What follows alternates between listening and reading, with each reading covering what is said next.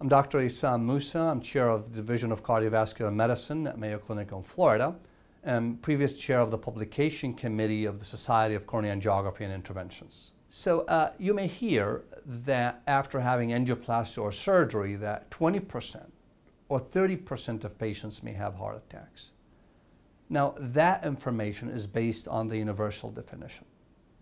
And that is clearly an overestimate because the majority of these patients, they have minimal increase in this protein biomarker that's not related to long-term outcome. The reason it overestimates the incidence because it uses a threshold of a protein biomarker that's not high enough to identify patients who truly have a heart attack that impact their prognosis and their life. So when we define a heart attack based on only very few cells getting damaged and use that term, that have implications in both how physicians would address that complication, whether as a patient you're given a diagnosis of heart attacks, and then obviously it has implications for research issues. So the purpose of this document is to say that we're not going to use the term heart attack for any minute injury to the heart muscle during revascularization. We're going to use it only for